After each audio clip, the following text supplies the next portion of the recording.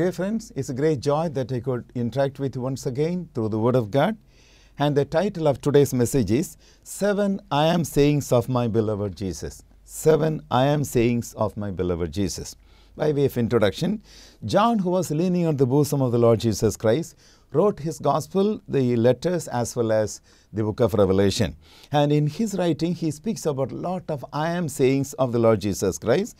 I want to place before you just 7 I am sayings of Jesus so that we will definitely be benefited. Now, dear friends, when Jesus was talking to the people of his day, the Jewish people, they began to resist his word. And they did not understand the divinity of the Lord Jesus Christ. They thought he is a young man, he is just a man. They resisted his word. So Jesus said, your father Abraham rejoiced to see my day, and he saw it and was glad. We read it in John's Gospel, 8th chapter, 56 to 59. Your father Abraham rejoiced to see my day, and he saw it and was glad. Then the Jews said to him, you are not even 50 years old, and have you seen Abraham? And Jesus said to them, most assuredly I say to you, before Abraham was, I am. Then they took up stones to throw at him, but Jesus hid himself and went out of the temple, going through the midst of them, and so passed by. Dear friends, Jesus was on this earth in human form. He was giving God's word, and the people did not want to believe the truth that he was speaking. He did not say, before Abraham was, I was. He did not say that. He said, before Abraham was, I am. As Jesus was telling, I am, they got so angry, they tried to stone him. He disappeared out of their own sights. Something supernatural had happened. Now, when did Abraham see Jesus' day? I look at it this way. God chose Abraham to come out of the Ur of Chaldees from an idol worship, and he was asked to follow God. And God promised that in his own lineage, he will bring salvation to the whole world. On Mount Moriah, as Abraham had to offer Isaac, I believe he would have seen Jesus Christ on Golgotha. He would have seen that. So Jesus very clearly said, Abraham longed to see my day, and he saw it and he was glad. So dear friends, Abraham was able to see the Lord Jesus Christ when he was born as Isaac. When Isaac was born, he would have been able to see in his own faith vantage point, he would have seen Jesus Christ. So Jesus was able to say, before Abraham was, I am. So Jesus is, I am, an expression of God the Father, who spoke to Moses and said, I am that I am. So dear friends, even in Garden of Gethsemane, we see Jesus as a man and also performing himself as a mighty God. When the enemies came to catch him, Jesus said, whom do you seek? They said, Jesus of Nazareth. And Jesus said, I am he. When he declared, I am he, the enemies went back and fell down. And Jesus was again telling, whom do you seek? And they said, we seek Jesus of Nazareth. Then he submitted. He was expressing himself as a man and also as I am. So dear friends, when we understand the I am sayings of the Lord Jesus Christ, they will definitely bring joy in our own hearts. I want to place before you 7 I am sayings of Jesus. The first is, I am the light of the world. Second, I am the bread of life. Third is, I am the way, the truth, and life. Fourth is, I am the door of the sheep. I am the good shepherd. And fifth is, I am the true vine. And sixth is, I am the resurrection and the life. And 7 is, I am Alpha and Omega. Now, I am the light of the world. John's Gospel, 8th chapter, 12th verse, Jesus spoke to them again, I am the light of the world. He who follows me shall not walk in darkness, but shall have the light of life. Dear friends, Jesus came into this world that was full of darkness. He declared this. This message that Jesus spoke is from the heart of God. And Jesus said, I am the light of the world. If a person would want to follow me, he shall not walk in darkness, but shall have the light of life. So 1 John, 1st chapter, 5th verse, the word of God says, this is a message which we have heard from him and declared to you, that God is light, and in him is no darkness at all. God is light, he lives in unapproachable light. But Jesus Christ, the only begotten Son of God, he came into this world and said, I am the light of the world. And people who are not able to see God in that unapproachable light were able to see Jesus Christ. So in a limited fashion, we are able to see God in Jesus Christ. Jesus said, a person who follows me shall not walk in darkness, but shall have the light of life. The question is, are you following the Lord Jesus Christ with all your heart? If you follow him with all your heart, following is following Jesus very ardently, in a straight path, following him. When we follow him, we will not walk in darkness, but shall have the light of life.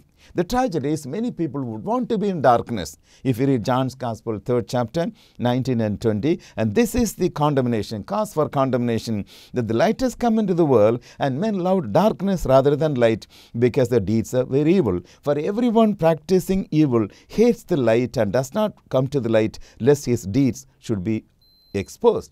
So, dear friends, when we come to the Lord Jesus Christ, we must understand that he is light. When we follow him ardently, as we have to follow, we will definitely not walk in the darkness. We will have the light of life. So we will have the light of life. Jesus spoke to the disciples and said, "You are the light of the world." Now, the question is, you as a person who is following the Lord Jesus, God wants you to be light in this world, in this dark world.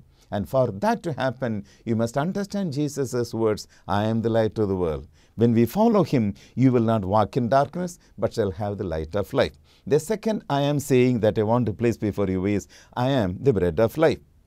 If you read John's Gospel, 6th chapter, verse 35, and Jesus said unto them, "I am the bread of life. He who comes to me shall never hunger, and he who believes in me shall never thirst." What is this bread of life? John's Gospel, 1st chapter, 1 and 14, if you read, "In the beginning was the Word, and the Word was with God, and the Word was God. And the Word became flesh, dwelt amongst us, full of grace and truth." Now, Jesus is the Word. He is the bread. Matthew's Gospel, 4th chapter, 4th verse, "But he answered and said," Jesus answered and said, "It is written, man shall not live by bread alone, but by every word that proceeds from the mouth of God." So, dear friends, the Word of God is the bread. Jesus, the incarnated Word, is the bread. So we have the written word in the Bible. We have the written word in the Bible. It's a great blessing that God has given to us. When we read the word of God, the light of the Holy Spirit must fall upon that. If you study about the tabernacle established by Moses, in the holy place, there was a table of showbread made of wood and overlaid with gold. Every day they used to keep 12 loaves of bread representing the 12 types of Israel. 12 loaves of bread, fresh bread will be kept. On the other side, the lampstand will be there, golden lampstand will be there, and 7 lamps will be there. And from that lamp, light will be falling upon the bread. So, dear friends, reading God's word and then keeping it in the mind is not what is needed. The word of God must be lightened by the Holy Spirit. Jesus said, "My words are spirit and life." So reading God's word, going to church and coming alone will not help properly. So what we need to understand is, if we have to have the bread of life, Jesus said, "I am the bread of life." The word is the bread. Man shall not live by bread alone, but by every word that proceeds from the mouth of God. So let the Holy Spirit fall upon the word of God so that we understand it in the right perspective.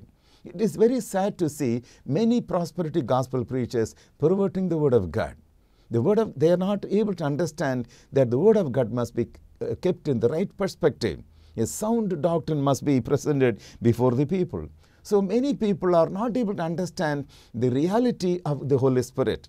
The Spirit of God is always there to help us. He would tell what Jesus told already.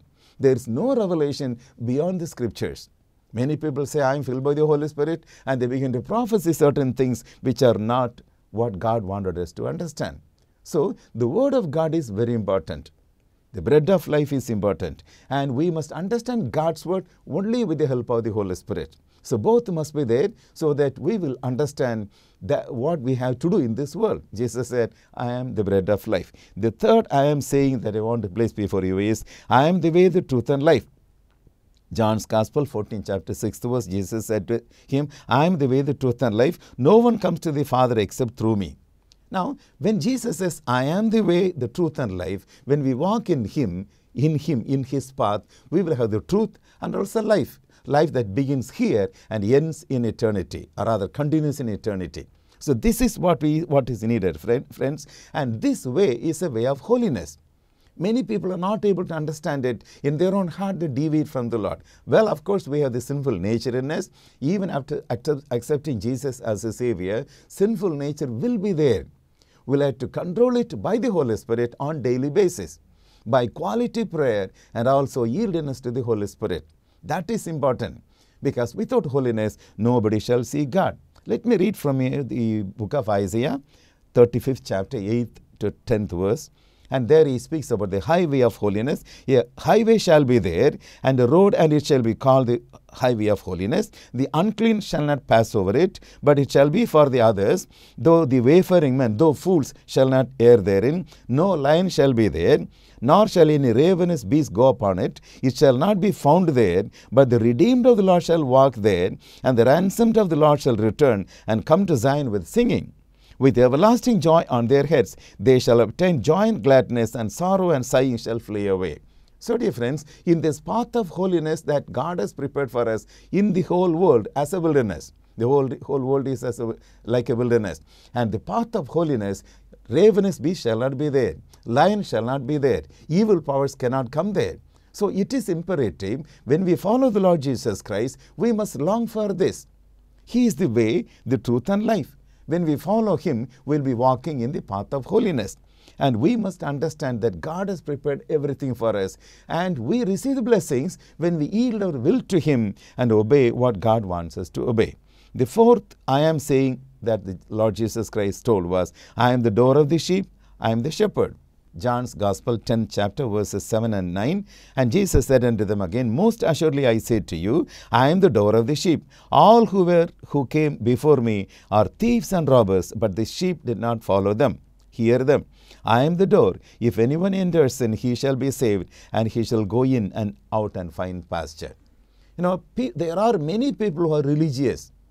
They try to come closer to God, or they try to come close to God the Father through various means. But Jesus very clearly says, there is only one door. I am the door of the sheep. And people try to enter in by other door. They are thieves. Now we must understand that the name of Jesus is very important. Jesus is the only way through which we can enter the fold. So Jesus said, I am the door of the sheep, I am the shepherd. He is the shepherd. We have to follow Him. He said, I allow the sheep to go out of the pen, and I walk before them. My sheep hear my voice. If we understand that Jesus is the door of the sheep, we must be able to follow Him with all our hearts. We must be able to hear the voice of the Lord Jesus Christ on daily basis and follow Him. The fifth I am saying of the Lord Jesus that I want to place before you is, I am the true vine. If you read John's Gospel, 15 chapter, verses 1 to 4, Jesus declared, I am the true vine, and my Father is the vine dresser. Every branch in me that does not bear fruit, He takes away, and every branch that bears fruit, He prunes, that it may bear more fruit. You are already clean because of the word which I have spoken to you. Abide in me, and I in you, as a branch cannot bear fruit of itself, unless it abides in the vine, neither can you unless you abide in me. Jesus said, I am the true vine. God the Father planted a beautiful vine on this earth, the Lord Jesus Christ. We are supposed to be branches. And the Word of God says, I am the true vine, you are the branches. And any branch that is not able to bring forth fruit, He cuts it off. You know, many people are not able to understand it. We are followers of the Lord Jesus Christ. Many people are satisfied with receiving some blessing from the Lord as believers. They are not able to do something that God wanted them to do. So the purpose of the branch of a true vine is to bring forth fruit. Now the question is, are you bringing forth fruit unto God? We must be able to bring forth fruit unto God. The 9 fruit of the Holy Spirit must be there at least in some measure, and also bringing souls into the kingdom of God should be there. Now, dear friends, God loved the Lord Jesus Christ. He loves Him continuously. And when we come into touch with the Lord Jesus Christ, we become branches, and the Lord Jesus continues to love us.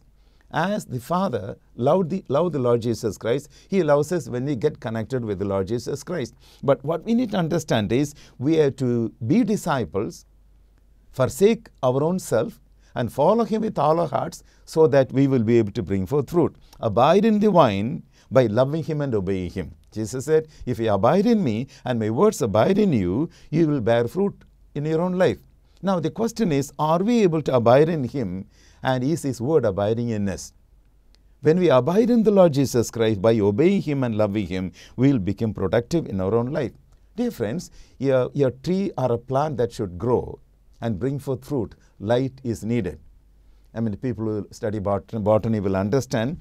Yeah, a tree that grows or a plant that grows longs for the light, for photosynthesis. Now, that is called as phototropism, moving towards light. That is there among the plants. And the roots of the plants, they look for water, and it is called as hydrotropism, looking for water, longing for water. Now, I want to just I have prepared a few, coined a few words I want to place before you. Now, usually people of the world, they long for pleasure. I call it pleasurotropism. Or they long for evil, ponerotropism. And also nyctotropism, longing for darkness. And also cosmotropism, longing for the things of this world. Now, this is not what is needed. And I coined a few other words that are positive, like hydrotropism and phototropism. We need to develop theotropism, longing for Theo, longing for God, and also Christotropism, longing for the Lord Jesus Christ, and also pneumotropism, longing for the Holy Spirit. God the Father, Son, and Holy Spirit are there for us. When you love God with all your heart and love the Lord Jesus Christ and the Holy Spirit, you are safe. Your heart will be bubbling with joy. You will have the fellowship with God the Father, Son, and Holy Spirit. I encourage all of you to long for this new tropism, theotropism, and also Christotropism and pneumatotropism. I tell you, God created the whole cosmos. Even plants long to come near light. They long for light. There was a coal mine, a deep coal mine, and a little seed fell there. That seed, if it sprouts, it will grow usually for just 6 or 10 inches. It's a small plant. But the seed that fell into the mine, it began to look for light. The phototropism was there. It was longing for light. It was able to grow 125 feet and come to the light. Are you longing for God? So Jesus says, I am the light of the world. I am the true vine. You must be able to bring forth fruit. Now, if you are a person who is longing to bring forth fruit, you must understand this. Because without bearing fruit, you cannot enter into heaven.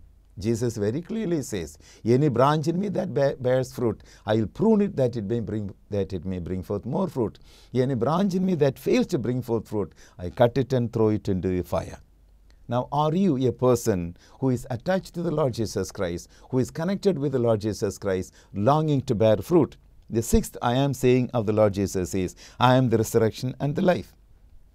In the case of Lazarus who died and he was in the grave for 4 days, Jesus comes there because of Mary's prayer. And Jesus says, I am the resurrection and the life. He spoke to Martha and said, I am the resurrection and the life. He who believes in me, though he may die, he shall live. And whoever lives and believes in me will never die. Now, when Jesus says, I am the resurrection and the life, when we have Jesus Christ in us, we must understand this reality. Jesus, the resurrection and life, is in us. When we come closer to God and receiving Him with humility, like St. Paul, we will be in a position to say, I have been crucified with Christ. Galatians 2:20, he says, I have been crucified with Christ. It is no longer I who live, but Christ lives in me. And the life which I now live in the flesh, I live by the faith on the Son of God, who loved me and who gave Himself for me. I tell you, my dear friends, when you love God with all your heart, and the Lord Jesus Christ and also Holy Spirit with all your heart, with all your mind, with all your strength, you will be able to love yourself rightly and love others also. Now, when you have this love in your own heart, loving the Lord God with all your heart, you will have Jesus in you. He said, I am the resurrection and the life.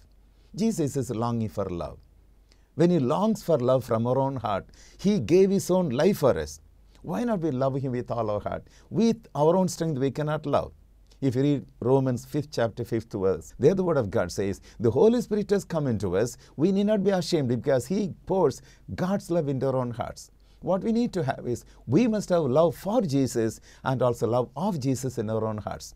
So, this is very important. When we have this type of love, we will understand that Jesus is resurrection and life. He will be in us. So, like St. Paul, we will be in a position to say, I have been crucified with Christ, nevertheless I live, because Jesus lives in me. Jesus lives in me. You will understand that Jesus gave His life for you because He loves you, because He loved you. So, dear friends, the seventh I am saying that I want to place before you is, I am Alpha and Omega. Revelation 1st chapter 8th verse, I am Alpha and Omega, the beginning and the end, says the Lord, who is and who was and who is to come, the Almighty. Look at the beautiful verse that God spoke to John when he was in the Isle of Patmos. So to make it more clear, Revelation 1st chapter verses 10 to 18, if you read, I was in the Spirit on the Lord's day, and I heard behind me a loud voice as of a trumpet saying, I am Alpha and Omega, the first and the last. When he turned to see the voice, he saw the Lord Jesus Christ in glory. John, who was leaning on the bosom of the Lord Jesus, when he saw the Lord Jesus in ultimate glory, he fell on his face. And the Lord stooped down, touched him, and said, Be not afraid. I am the first and last. I am he who lives and was dead, and behold, I am alive forevermore. I have the keys of Hades and death, keys of hell and death. So Jesus is in control of everything. Sometimes, when you go through problems in this world, we are confused and we are baffled. Some people begin to question about the existence of God. We must understand that Jesus is there. He is the beginning and the end. So, dear friends, in conclusion, let me tell you, 7 I am sayings of the Lord Jesus I place before you. I am the light of the world. I am the bread of life. I am the way, the truth, and life. I am the door of the sheep. I am the good shepherd. I am the true vine. I am the resurrection and the life. I am Alpha and Omega. Now, dear friends, if you look at the Greek alphabet, the first letter is Alpha and the last is Omega. Jesus said, I am Alpha and Omega. I am the beginning and the end. If you look at the Hebrew alphabet, in Hebrew language, truth is Emet, and it consists of 3 letters: the first letter of Hebrew alphabet, the last letter, and the middle letter, Aleph, Mem, and Taw. So it is called Emet. The truth covers the whole thing. Jesus is the truth. So in Greek, in Greek language, the first letter, last letter, Alpha and Omega. Jesus is Alpha and Omega, and all that are in between. The truth, it covers everything. This should give you sufficient impetus and also courage to follow the Lord Jesus with all your heart. He is everywhere. He is the beginning and the end. He is resurrection and life. He is alive forevermore. Jesus Christ is the same yesterday, today, and forever. So, dear friends, we must be able to understand that Jesus declares all these things as I am. We need not get confused when we try to live in this world a victorious life. Jesus can help us. So like St. Paul, we must be in a position to say, I am crucified with Christ, nevertheless I live. Not I, but Christ lives in me. When we have Jesus living in us, we will understand the immensity of this declaration, I am Alpha and Omega, the beginning and the end. The truth, Emet, it covers everything. There was a young man whose name was Kamal Salim. And he was trained to be a terrorist. He was sent to USA. He was trained how to destroy people, how to kill people. And he was feeling that he was serving his God. In that situation, when he was in States, he met with an accident and he was on the side of the road. One Christian family came and met him, took him to a hospital and took care of him in a very nice manner. And when he was convalescing, he was given a house to stay by this Christian family, and he was fascinated, because he was taught to hate these people, but he found these people, Christians, helping him. And there was a confusion in his own mind about God whom he was worshipping. One day he was praying to God, the God of Abraham, God of Isaac and Jacob. And he was in confusion. Why should I kill these people? And as he was praying to God of Abraham, Isaac and Jacob, suddenly the Lord Jesus came to him and said, he appeared before him and said, I come to bless you. And he said, who are you, Lord? And the Lord Jesus answered, I am the Alpha and Omega, and all that are in between. I am beginning and end, and all that are in between. My dear friends, I tell you, we had a beginning. We are going to have an end. And Jesus, the beginning and the end, and all that are in between, He is with us. If He is with us, we need not get confused over the problems that we face in this world. Jesus calls us today to come closer to Him. What He wants us to do is humbling ourselves, coming closer to Him, receiving Him into our own hearts. When the Lord Jesus is in our hearts, when I am is in our own hearts, we need not be scared about future. Many people are full of fear. Fear of the future, fear of the unknown, fear of eternity, fear of hell, fear of demons. But when Jesus Christ, who is the resurrection and life, is in you, when Alpha and Omega is in you, when He is in you, He will cover everything in your life. His presence will be there with you. He will bless you with all the blessings that He had prepared for you. So dear friends, I encourage all of you to understand the great blessing that we can find in the words of the Lord Jesus Christ. I am saying, I am the light of the world. I am the bread of life. I am the way, the truth, and life. I am the door of the sheep. I am the good shepherd. I am the true vine. I am the resurrection and the life. I am Alpha and Omega, and all that are in between. May these words be a blessing for you. Shall we look to God in prayer? Our loving Heavenly Father, we thank you, Lord, and praise you for this joy that you have given to us. What a great joy we can receive by listening to your voice. You are I am. You are the Son of God who is able to say, I am that I am. So, Lord God, help us to have this great respect for the Word of God. I pray for all these people who heard your word today, and let them come closer to you, O God. If there are people who have not received Jesus as their Savior, encourage them, O God, to come closer to you. As the Word of God says, you are able to bring them to salvation, O Lord. When a person accepts you as a Savior, you are able to give them grace to become the children of God. So, Lord, I pray that you may touch everyone. And if there are believers who have been listening to God's word, let them get encouraged by the Word of God. Let them be strong in their own spiritual life, O Father. And you have given to us one life. Help us to bring forth fruit unto you. As the true vine has to be linked with the vine. Help us to be real as the branches linked to the vine, O God. Help us to be linked with you.